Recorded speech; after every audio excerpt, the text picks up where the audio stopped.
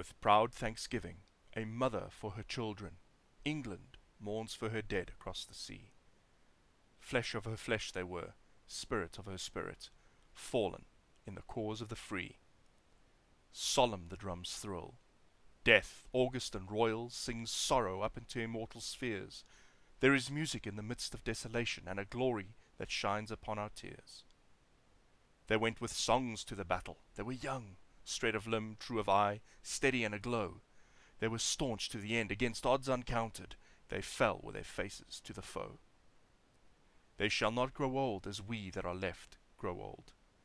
Age shall not weary them, nor the years condemn. At the going down of the sun and in the morning, we will remember them.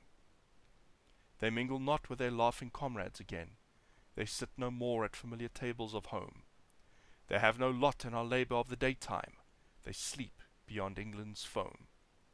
But where our desires are and our hopes profound, felt as a wellspring that is hidden from sight, to the innermost heart of their own land they are known, as the stars are known to the night. As the stars that shall be bright when we are dust, moving in marches upon the heavenly plain, as the stars that are starry in the time of our darkness, to the end they remain. They shall not grow old as we that are left grow old. Age shall not weary them, nor the years condemn.